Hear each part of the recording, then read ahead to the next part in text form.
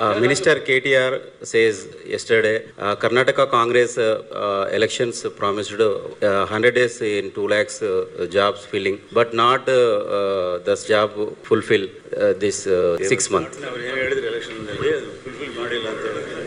No, we have fulfilled 5 guarantees in the first phase, and also 76 promises are fulfilled in our budget, this year's budget. So that means to say, see, the manifesto is always for 5 years. In the first phase, we have implemented 5 guarantees, and also 76 promises we have made in the manifesto.